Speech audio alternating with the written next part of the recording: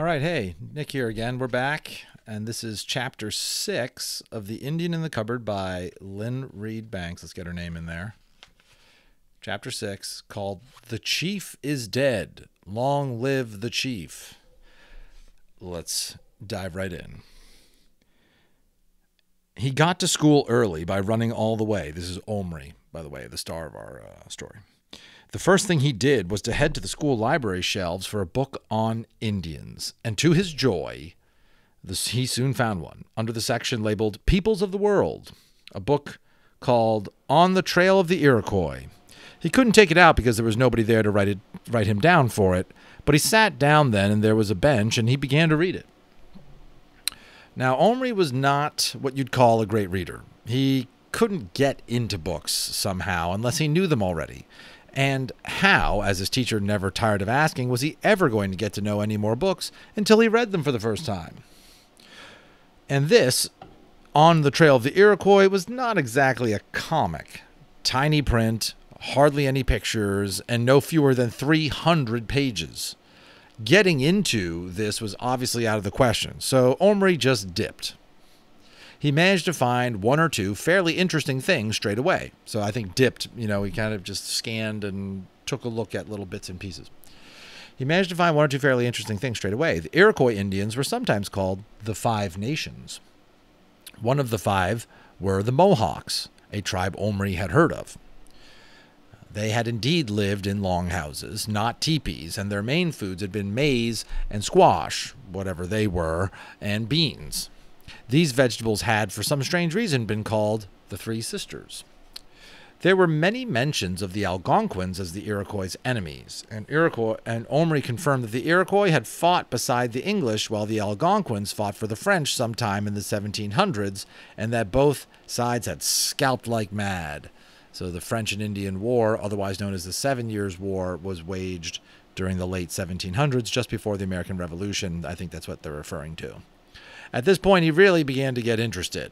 The book, in its terribly grown-up way, was trying to tell him something about why the Indians had done such a lot of scalping. Omri had always thought it was just an Indian custom, but the book seemed to say that it wasn't at all, at least not till the white man came. Whoa, did not know that. The white man seemed to have made the Iroquois and the Algonquin keen on scalping each other, not to mention white men, French or English as the case might be, by offering them money and whiskey and guns. Omri, so I think if they don't explain it here, they would usually offer a bounty. So one side, the English or the French, would say, if you give me the scalp, a piece of the head, which is a tough thing to imitate. It would definitely be like, I killed this person, right? If you can give me the scalp of this person, I'll give you money for it. It was like proof that you had killed somebody for them, which is still sad. They give him money, whiskey, and guns. Omri was deep in the book, frowning heavily, several minutes after the bell had rung. Someone had to tap him on the shoulder and tell him to hurry in to assembly. The morning lasted forever. 3 times his teacher had cause to tell Omri to wake up. At last, Patrick leaned over and whispered, "You're even dreamier than usual today. What's up?" "I'm thinking about your Indian." "Listen," hissed Patrick, "I think you're putting me on about that Indian. It was nothing so marvelous. You can buy them for a few pieces in Yaps." Yaps was their local news agent and toy shop. "I know, and all the equipment for them. I'm going shopping at lunch break. Are you coming?" "We're not allowed out of school at lunch unless we eat at home. You know that." "I'm going anyway. I've got to." "Go after school." "No, I've got to go home after school." "What? Aren't you staying to skateboard?" "Omri and Patrick, would you kindly stop chattering?" They stopped. At long last, lunchtime came. "I'm going. Are you coming?" "No, there'll only be trouble." "I can't help that." "You're a twit." Twit or not, Omri sneaked out, ran across the playground, through a hole in the fence. The front gate was kept locked to keep the infants from going in the road, and in 5 minutes, by running all the way, he had reached Yaps. The selection of plastic figures there was good. There was one whole box of mixed cowboys and Indians. Omri searched till he found a chief wearing a cloak and a full feather headdress, with a bow in his hand and a quiver full of arrows slung across his back. Omri bought it with part of his lunch money and rushed back to school before he could be missed. He showed the chief to Patrick. Why get another Indian? Only for the bows and arrows. Patrick was now looking at him as if he had gone completely screwy. In this afternoon, mercifully, they had 2 periods of handicrafts. Omri had completely forgotten to bring the teepee he'd made, but there were plenty of scraps of felt, sticks, needles, and thread lying about the handicrafts room, and he'd soon made another one. Much better than the first. Sewing had always bored him rigid, but now he sat for half an hour stitching away, and without even looking up. He was trying to achieve the patched look of a real teepee made of odd-shaped pieces of hide, and he also found a way of bracing the sticks so that they didn't fold up every time they were nudged. Very good, Omri, remarked his teacher several times. What patience all of a sudden. Omri, who usually liked praise as much as anyone, hardly heard her. He was concentrating so hard. After a long time, he became aware that Patrick was standing over him, breathing through his nose rather noisily to attract his attention. Is that for my Indian? My Indian, yes. Why are you doing it in bits like that? To be like a real one. Real ones have designs on. So will this. He's going to paint them proper Iroquois ones. Who is? Little Bear, that's his name. Why not call him Running Nose? Asked Patrick with a grin. Omri looked up at him blankly. Because his name's Little Bear, he said. Patrick stopped grinning. He frowned. I wish you'd stop this stupid business, he said peevishly, going on as if it weren't a joke. Omri went on looking at him for a moment, and then went back to his bracing. Each pair of sticks had to have another short stick glued between them. It was quite tricky. Patrick stood a minute and then said, Can I come home with you today? No, I'm sorry. Why not? Mum's having guests, Omri mumbled. He didn't tell lies very well, and Patrick knew at once it was a lie and was hurt. All right, then. Be like that, he said, and stalked off furiously. The afternoon ended at last. Omri accomplished the walk home, which with normal dawdling took half an hour, in a little over 10 minutes. He arrived sorely out of breath and greeted his surprised mother. Have you developed a jet engine, or have you been expelled? With a lot of gasping and a request to go straight to his room without waiting for tea. What have you been up to up there? There's an awful mess on the floor. It looks like bits of grass and bark, and where did you get that beautiful little Indian teepee? I think it's made of real leather. Omri looked at her, speechless. He began at last. Telling lies to Patrick was one thing. Lying to his mother was quite something else, and he never did it unless the emergency was dire. But mercifully the phone rang just then, so he was spared. For the moment. He dashed upstairs. There was indeed a fair old mess, though no worse than he often left himself when he'd been working on something. Little Bear and the horse were nowhere to be seen, but Omri guessed where to look. Behind the dressing-up crate. A wonderful sight met his eyes. A longhouse, not finished, but no less interesting and beautiful for that, stood on the seed box, whose smooth surface was now much trampled over. There were hoof as well as moccasin prints.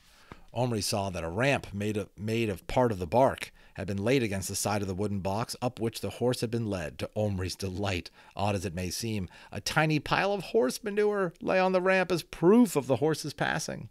It's got to be pretty cool, to know that your miniature beings are real, that the horse leaves manure like that.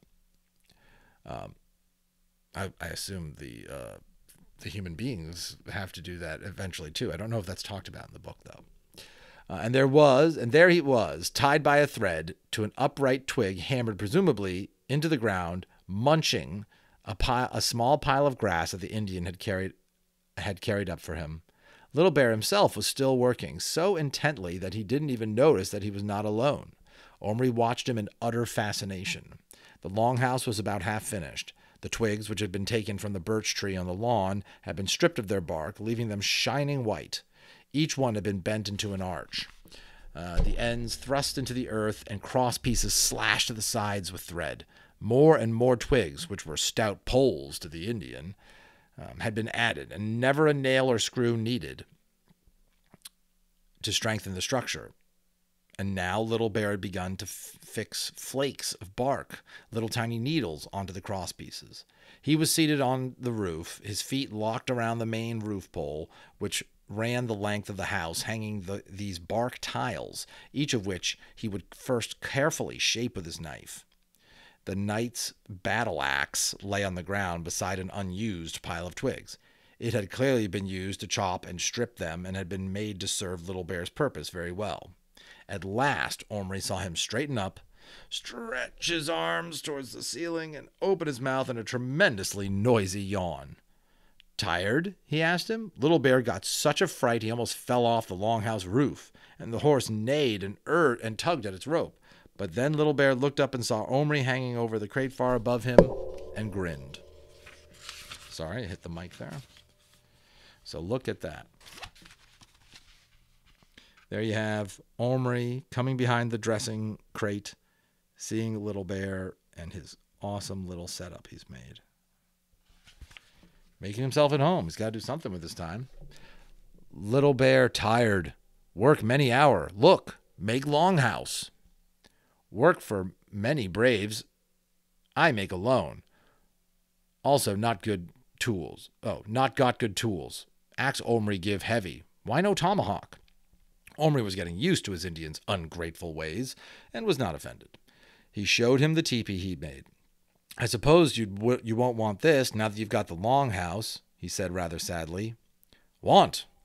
He seemed to have decided teepees had their uses after all. He circled it. Good. Give paints. Make pictures. Omri unearthed his poster paints. When he came back with them, he found Little Bear sitting cross-legged on the earth, facing the figure of the chief that Omri had put next to the teepee. Little Bear was clearly puzzled. It's plastic, said Omri. I bought it in a shop. Plastic? Little Bear stared at the figure with its big feather headdress. You make magic. Get bow and arrows from plastic? Yes. Also, make feathers real? He asked with a gleam in his eye. You like that headdress? Little Bear like. But that for chief. Little Bear not chief till father die. But you could try it on. Little Bear looked doubtful, but then he nodded. Make real, then see. Omri shut the Indian chief into the cupboard. Before he turned the key, he leaned down to where Little Bear was examining the, to him, enormous pots of paint. Little Bear, are you lonely? Huh? Would you like a friend? Got friend, said Indian, jerking his head towards the horse. I meant another Indian. Little Bear looked up swiftly, his hands still. There was a long silence. Wife? He said at last. No, it's a man, said Omri. The chief. Not want, said Little Bear immediately, and he went back to his work with a bent head. Omri was disappointed. He had thought it might be fun to have two Indians, but somehow he couldn't do anything Little Bear didn't want. He would have to treat this chief as he had treated the knight, grab the weapons, and turn him back into plastic again at once. Only this time it wasn't quite so easy. When he opened the cupboard, the chief was still sitting on the shelf, looking at him in bewilderment, blinking as the light struck his eyes. Omri saw at once that he was a very old man, covered in wrinkles. He took the bow out of his hands quite easily, but the quiver full of arrows was hung around him on a leather thong. And as for actually lifting the feathered headdress clean off his gray old head, Omri found he just couldn't bring himself to do it. It seemed so rude. The old man gazed up at him, blankly at first, and then with dawning terror. But he didn't get up, and he didn't speak. Omri saw his lips moving, but he noticed he had hardly any teeth. Omri somehow felt he should offer the old chief some friendly word to reassure him. So he held up one hand as white men sometimes did in films when they were treating with Indian chiefs with politeness, and said, How? The old Indian lifted a trembling hand, and then suddenly slumped to his side. Little Bear, quick, get onto my hand. Omri reached down, and Little Bear climbed onto his hand from the longhouse roof. What? The old Indian. I think he's fainted. He carried Little Bear to the cupboard, and Little Bear stepped off onto the shelf. He stooped beside the crumpled figure. Taking a single feather out of the back of his own headband, he held it in front of the old man's mouth. Then he shook his head. Dead, he said. No breath. Heart stop. Old man. Gone to ancestors. Very happy. Without more ado, he began to strip the body, taking the headdress, the arrows, and the big, richly decorated cloak for good measure. Omri was shocked. "Little Bear, stop! Surely you shouldn't—" "Chief dead. I only other Indian here. No one else should be chief. No one else to be chief. Little Bear chief now," he said, whirling the cloak about his own bare shoulders and clasping the splendid circle of feathers onto his head with a flourish. He picked up the quiver. "Omri, give bow," he commanded, and it was a command. Omri obeyed it without thinking. "Now, you make magic. Deer for Little Bear hunt. Fire for cook. Good meat." He folded his arms, scowling at Omri. Omri was quite taken aback by all this. While giving Little Bear every respect as a person, he was not about to be turned into his slave. He began to wonder if giving him those weapons, let alone letting him make himself into a chief, was such a good idea. "Now look here, Little Bear," he began in a teacher's tone. "Omri!" It was his father's voice, roaring at him from the foot of the stairs. Omri jumped, bumping the cupboard. Little Bear fell over backward, considerably spoiling his dignity. "Yes? Come down here this instant!" Omri had no time for courtesies. He snatched Little Bear up, set him down near his half-finished longhouse, and shut and locked the cupboard and ran downstairs. His father was waiting for him. "Omri, have you been in the greenhouse lately? And did you, while you were there, remove a seed tray planted with marrow seeds, may I ask?" "Well, yes or no?" "Well, yes, but—" "And is it possible that in addition you have been hacking at the trunk of the birch and torn off strips of bark?" "But, Dad, it was only—" "Do you know trees can die if you strip too much of their bark off? It's like their skin. And for the seed tray, that is mine. You've no business taking things from the greenhouse, and you know it. Now I want it back, and you'd better not have disturbed the seeds, or heaven help you." Omri swallowed hard. He and his father stared at each other. "I can't give it back," he said at last, "but I'll buy you another tray and some more seeds. I've got enough money, please." Omri's father had a quick temper, especially about anything concerning the garden, but he was not unreasonable. And above all, he was not the sort to pry into his children's secrets. He realized at once that his seed tray, as a seed tray, was lost to him forever, and that it was no use hectoring Omri about it. "All right," he said. "You can go to the hardware shop and buy them, but I want them today." Omri's face fell. "Today? It's nearly 5 o'clock now." "Precisely. Be off." And that's the end of our chapter, folks. Stick with me, and if you like it, if you like what you heard and you want me to keep going, give me a like, drop me a comment, and we'll do the next chapter, Chapter 7, Uninvited Brothers. Sounds like Omri's secret might soon get out. Thank you for listening.